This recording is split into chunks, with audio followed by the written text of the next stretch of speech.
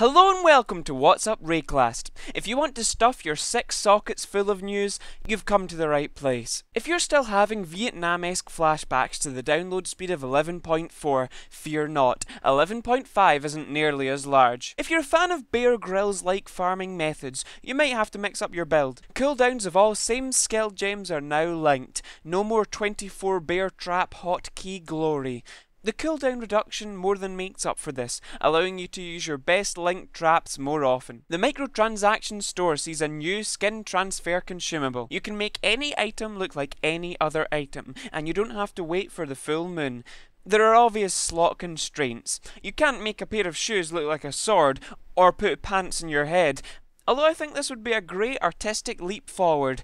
Make it happen, Mr. Wilson. I'll definitely be picking this up, so I can always look like the tricorn rocking Jack Sparrow Captain Hook badass I am. You can now access the store from your game client, reducing the amount of reasonable reasons to exit the game to 0. 11.5 added 5 new uniques. Poor Joy's Asylum proves to be better than Meds, offering a tough challenge for tasty rewards. The most interesting stat has got to be the unique boss drop modifier. Defining this piece of geographical real estate changes the amount and item type dropped.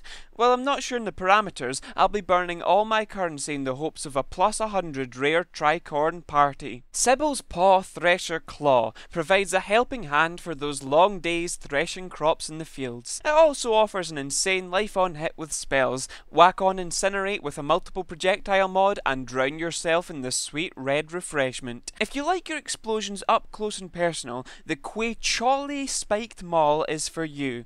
Whilst it may just look like an acorn resting on top of a bean sprout, this vegetable looking stick of death should provide your leveling with much needed vitamins. Who needs a good technique when you have a King Kong endorsed maul behind you? Kongar's Undying Rage Terror Maul ensures that every one of your hits connect. While crits with this monkey don't do any extra damage, they give you a 20% increased movement, attack and cast speed.